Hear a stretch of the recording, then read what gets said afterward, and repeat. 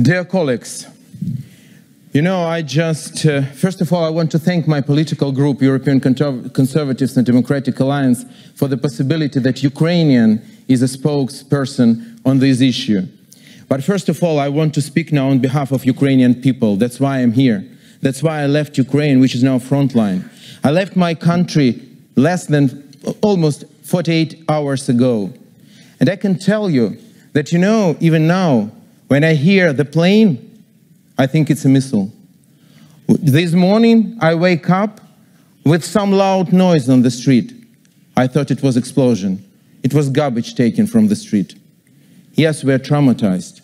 But, you know, when I was telling on this assembly for years that Putin is preparing this attack about plans of Russian Federation, some of you thought that I was crazy. And I'm not crazy now when I miss playing with missile. No, I just have experience that fortunately you don't have. And Ukrainians pay by their lives that you don't have this experience.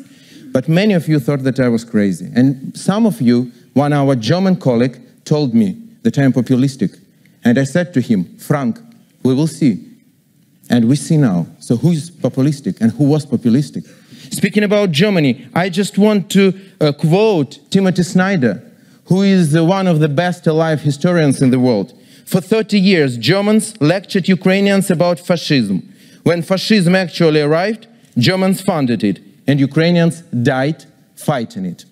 That's truth. Maybe it's unpleasant truth, but that's truth. So I want to say not about some consequences, because nothing has finished. The war is continuing. Just on Saturday, me in my native city, Odessa, together with my 3-year-old boy, I've heard some explosions just close to us. And then we knew that that was a missile attack of Russians, which took 8 lives, in reality 9, because that was a couple, and the lady was pregnant, and a 3-month-old baby with her mother and grandmother. Just imagine this. It was Orthodox Easter. I addressed to Greek, Romanians, Bulgarians, Moldovians, Georgians, Armenians who are here. This sacred day for all of us, for Orthodox religion, and the blood of newborns on the hands of a devil who is Putin, on the Herod hands. So first of all, we need real sanctions against Russian Federation. Stop buying Russian oil and gas. Russian oil and gas is full of Ukrainian blood. If you pay 800 million euros per day for Russian fossil fuel, and first country is Germany, then Putin can afford this war forever. And at 1:30 we will have a public signing here near the hemicycle. I invite all of you to do this. Second, we need weapons. Weapons and again weapons. And don't make this hypocrisy. Oh, this is defensive weapon, this is attacking weapon. We are defending our country. All weapons for us are defensive weapons and nothing else. And the last thing, I'm finishing.